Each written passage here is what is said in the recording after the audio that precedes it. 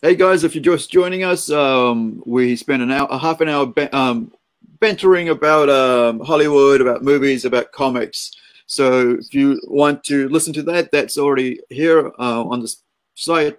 We're not going to put that on our YouTube channel or anything like that. We're just going to leave that here for you guys to enjoy. Listen to two comic book guys just muttering on about the industry as it is. Now we're going to talk about this amazing book that I really, really love. I really enjoy this book. And it's Henry the Cantankerous Hamster, created by Jason Long. He's also the writer on this. You're the creator of this, Jason, but do you do the artwork on this, don't you? Yeah, I am the artist for artist and I guess brain person. But the writer or the one that I guess made the story cohesive, because I'm not much of a sorry, my phone is going crazy. My apologies. The writer was able to weave it all together. I kind of like gave him a bunch of like cliff notes, and he was able to make it into something. Because I have a lot of trouble creating the big picture of a comic book. But that's why I'm the artist and he is the writer. Right. And it's a very fun book. You know, the comedy side of it, it's very energetic, and the artwork. I mean, looking at the artwork here, I mean, we've included this in the Sunspot magazine as well.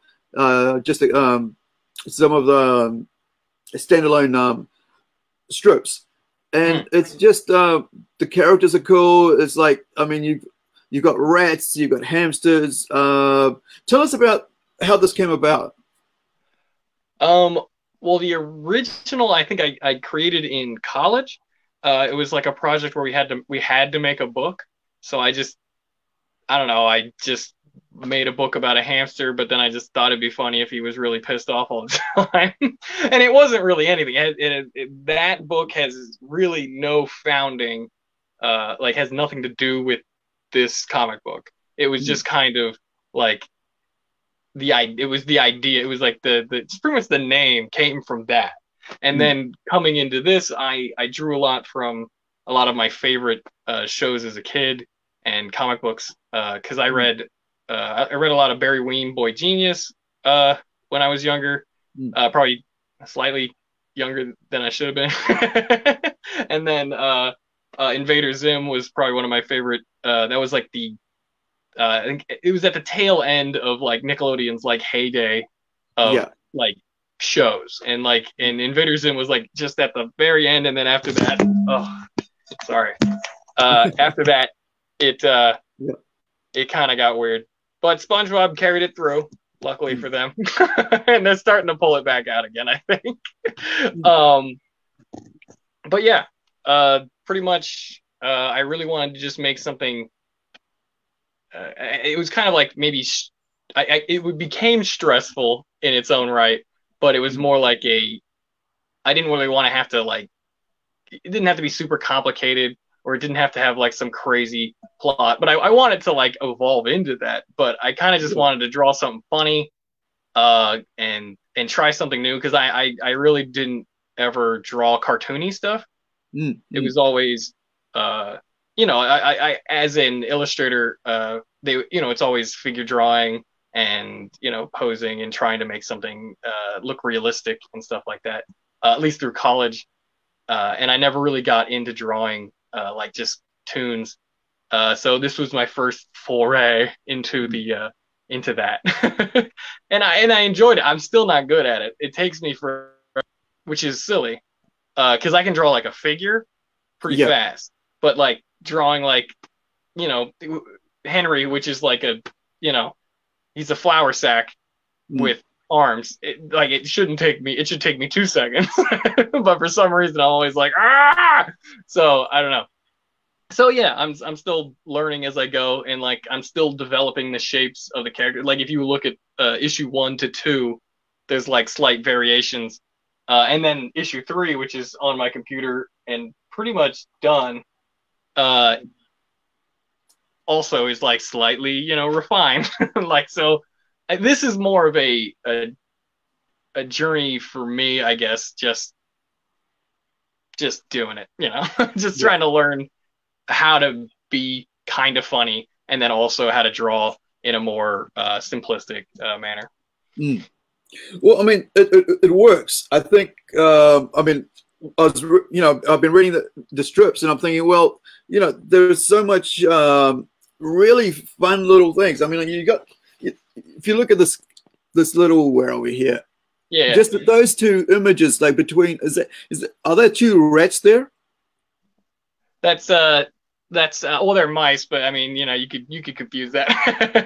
Yeah, but I mean, if you just look at the two different emotions there, I love that. I think it's really cool. This is what I like about animation, and as well as anime and cartoons, because I'm watching American Dad Hard Out right now because there's so many fun stuff in it, and because, like I said, like, humor is a really good thing right now when everybody's sort of stuck at home and they don't want to be thinking about serious things that are happening around them.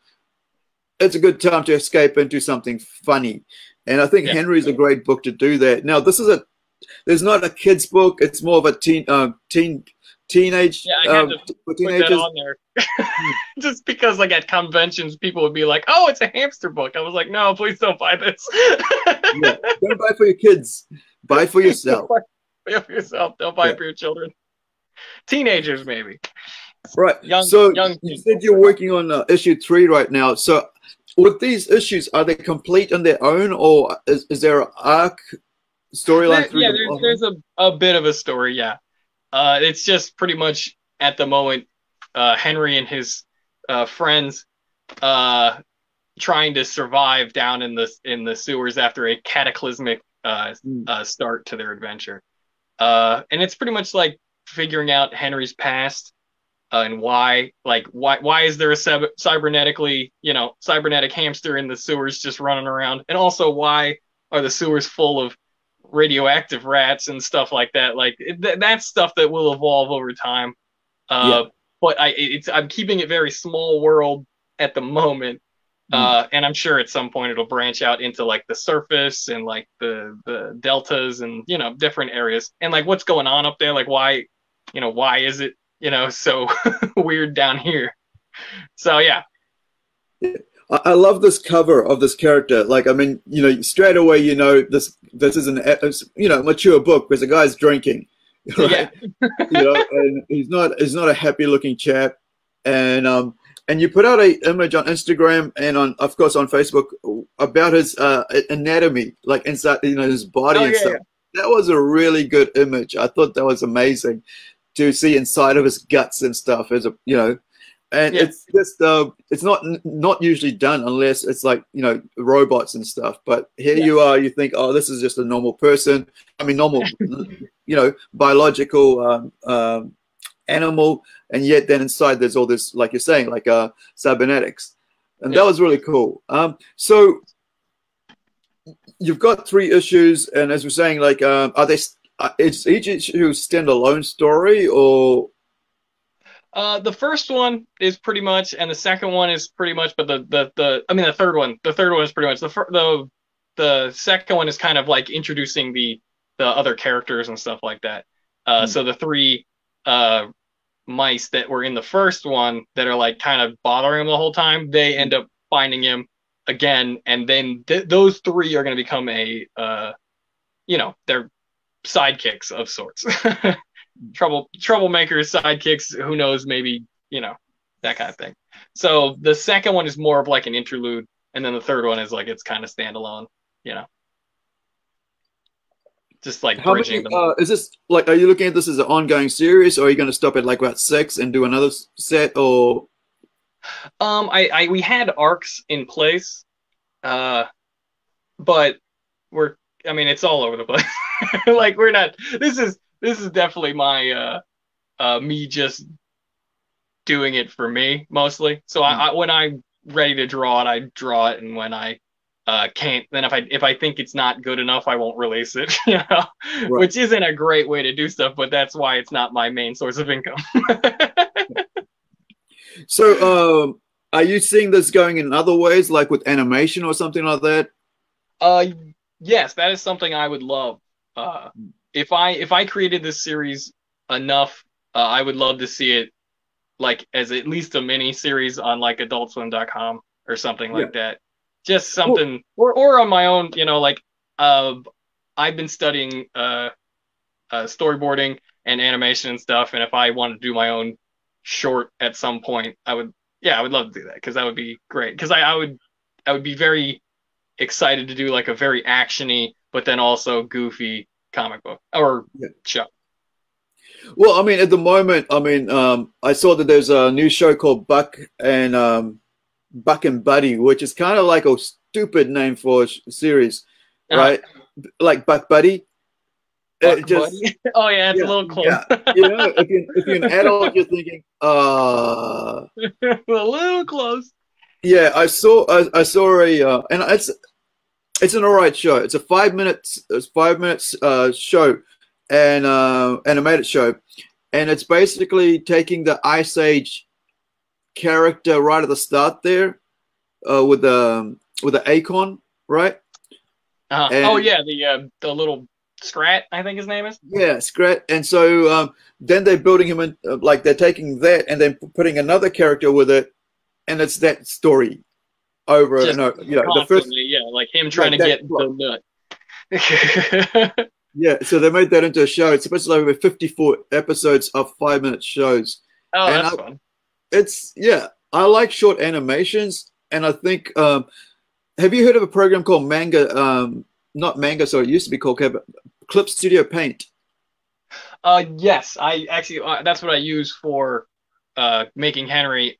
It's actually the only thing I use that for. Yeah, me too. I use well, it used to be Manga Studio, yes, but now it's Clip Studio Paint. Yeah, I think the one I have is still Manga Studio, but I think at least it's called that on my computer. Yeah, but so, right now I mostly use go ahead. So it's got a built-in animation suite. If you go to expert level, it's got a built-in animation suite on it. So that's something I'm looking at. Working with with a teddy bear one. I'm looking at doing cartoon stuff. But I mean, I think the possibility, like we were just talking off screen before on Skype about how things that you are able to do between 2-3 people on your own is going to, it's going to be the way a lot of industry is going to survive now, because of the fact that you're supposed to have social distancing, and you can't make live action movies without social distancing, with social distancing. Yeah, and so unless you just like filmed yourself. Yeah. So online, like you were saying that digital content creators are probably, in a bigger demand. So animation, would be the way to go. But even if you're looking at something like a 30-minute short, that's people can rip that together within a week, in a couple of weeks, and I think we're when it comes to animation and stuff like that, I think we're gonna personally, I think there's gonna be a new golden age of animation coming, because of anyone with like, you don't even need that much money anymore. And it's just a group of like 5 people. It's becoming so much more affordable and quicker to animate and to produce things. Now there's going to be a lot of garbage, like just heaps of garbage out there. But because there is so much, there will be, I think, some fantastic stuff coming our way, which is really exciting. And just as a media, like I prefer watching, if they're good. If I would rather watch cartoons than live action stuff. If they have to be good though. Because there's more humor in it than like in live action stuff, because they can't. When it comes to live action stuff, it's a hit and miss. When it comes to cartoons, you can keep going. Oh, draw it this way, draw it this way. If you're doing live action, it's like, oh, you got to call so-and-so's agent up, make sure he's available. Now you got to make sure the car's there to pick him up. What's his dietary needs? What's the make sure the costume designer is ready. Make sure he's ready for makeup. Yeah, yeah, hey, animator, color that in for me. Cool, done. Wow. I mean, there's a lot that goes into doing animation. Like that's why Yeah, I'm of not course. an animator right now. Yeah. Because it's so hard to like. I mean, I've done animation before. I studied it briefly in college as well. Mm. Uh, and I've done like some pixel animation every once in a while, just Yeah. for fun. But like uh, just getting like the right movement and like in the right angles is it's a very it's tedious and it's hard, but it's worth it. Yeah. So yeah, I mean, the other thing is that you can have that, you can have that whole DC animated movies look, or you can just go for your, was it coffee and caffeine? Like the stressed out coffee character or something like that, or caffeinated something, or you can, yeah, I've seen a few that or are you can just have like stick figures and still, yeah, and still have that like maybe six frames. six frames per second rather than the 24 frames, like in movies, or you can have 12 frames. I don't think people, if it's a good story, if the characters look good, people aren't going to worry about 24 frames. They could be happy with 6 frames as Yeah, long as the delivery of the story, and as long as the story is important. Like, I mean, like I was saying, that Buck Buddy one, like, right? Buck and Buddy. yeah, It's got all the nice looking things, but the story looked like it's just a rip off of another story. yeah, And I was like, well, this isn't interesting for me for your first episode. Why don't yeah, you give me your best episode as your first episode? Because, and give me a good story that gets me, even though it's 5 minutes, it's still going to make me want to come back. And I think if you look at Rick and Morty, right, mm, I've watched that 3 times yeah, because it's, like each season about almost 3 times, if not twice. So because the story's so good, you can keep watching it. And even that's the thing of staying power of a good story, that you can keep watching it. So, I yeah. mean, Engaged.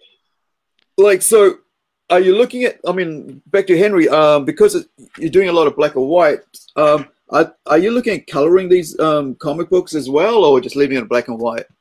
When I first started, I always preferred black and white comic books. I loved the Sin City comic books from Frank Miller, and Sergio Toppi's comics are always beautiful to look at.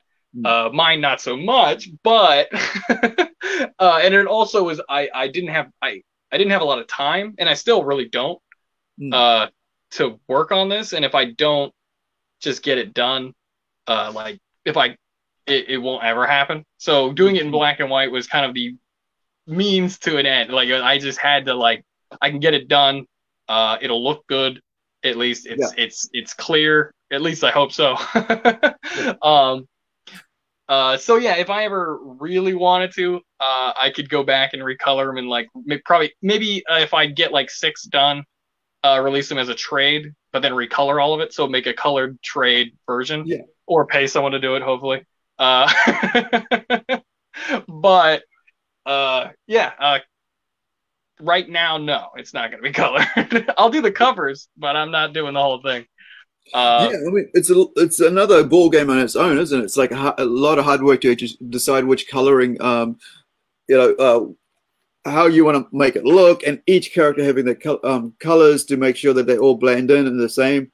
And I found the same thing doing it, working on Critical. It's like I can do a couple flats, and then I go, well, I decide I don't like that look, and then but if you get a colorist into it, they know exactly how that looks, and they'll go, well, what about this, and then they can carry on with it. But if you're not I can paint and stuff with color, fine, but when it comes to coloring a comic book, it's a whole new ball game, and a lot it's to just think about it. Lighting and what area they're in. How simple do you want to make it? How complicated do you want to make it? I mean, do you want the characters to have different? Are they the same exact color in every frame, or do they get different colors because it's dark out? I don't know. It's something I didn't have time to think about while making these, and I still don't. So But All yeah, right. So you work with a gentleman named Ryan Salazar as the writer on this. So yeah. how's your collaboration with trying to say this is what I want, and how do you find him? Um, Ryan Salazar was a actually a friend of my wife's. So meeting him through her was really easy, and then we became friends. And then we hung out a bunch and noticed we had similar taste. And I started making this comic, and I was like, and I knew he was a writer of some sort or another. And he was kind of like between jobs anyway, as was I at the time of when creating Henry. Yeah. And I was just like, hey, do you want to like help me? Because I can't write.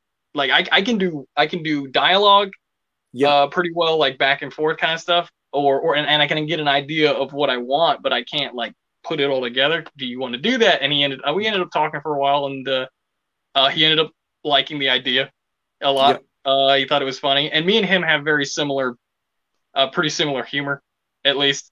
So it was very easy to. I don't know. It worked pretty well. I enjoyed uh, talking because we would just like sit there and yammer for like an hours Mm. about like things we wanted to do. But it's just it was good. It was a good writing relationship at least. I just Well, wasn't in you know it's a good. It looks like it looks like. I mean, it looks like a good partnership between the two of you because I mean, it delivers on what you're trying to say yeah and the story you're trying to tell, and it's a really good story. And I think that's why as soon as I read it, I was like, oh, okay, I'm going to include this in Sunspot because it'll be a great way to show people what we can put out through Writers and Comics as well through what we're doing ourselves. And talk about Writers and Comics. You were a former CEO of Writers and Comics. So how long were you the CEO there? I think it was about a year. I remember Hawk was having there was a lot going on in his life at the time, and he Yeah, wasn't able to focus on what he was he being in charge of the company. yeah, Uh, it was hard for him to pull triggers on like anything. So he suggested that I take over in the interim, yeah, uh, so I could like make decisions and stuff like that. So I ended up staying on for a while, and then my life got all over the place, and I just yeah, like I had no time for Rising Sun. Uh, so I was like it was irresponsible for me to be CEO still. So I yeah, was like, here, I can't take the reins anymore because I'm not making decisions and I can't make calls and all that stuff. And Hawk has a lot of vision for where he wants to go with it. And now that his life is settled down again, he's definitely a good fit for it. Just because he's got plans on expanding. I was pretty much holding the ship together. yeah. Um, I was making sure the trains run on time, but I didn't know where they were going. So right.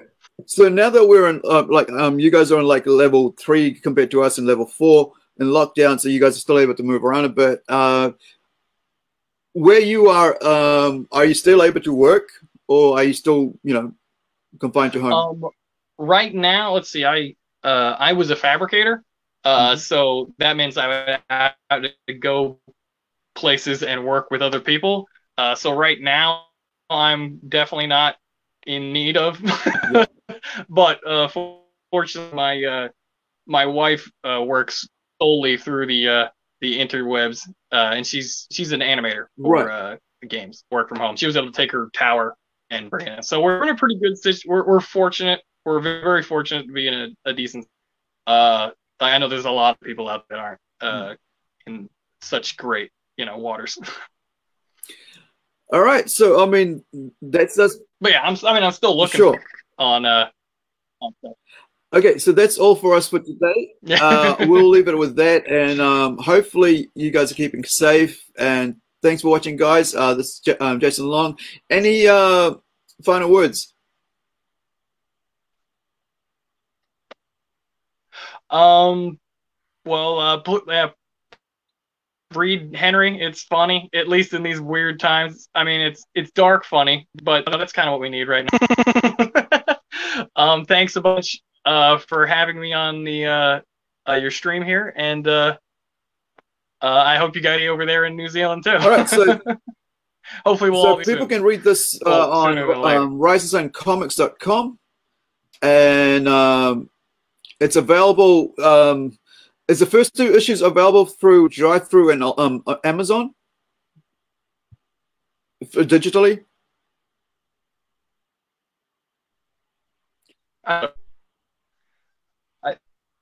Yeah, I'm pretty sure. Drive-through definitely did. I think Amazon too, but I'd have to check that. All right. It looks like we're losing Jason, so we're going to cut this short, guys. Thank you for joining us. Check out risesandcomics.com, and hopefully, yeah, you decide to read the book. And it is funny. If you want to check it out, go into risesandcomics.com and have a look at what else is there. And we'll catch up with you guys in the next stream about 4 o'clock this afternoon. I've got an interview with an artist, an airbrush artist, a professional person. And so, ka kite anō, check us out on wherever you are, on Instagram, on Facebook, and on Twitter. See you guys next time.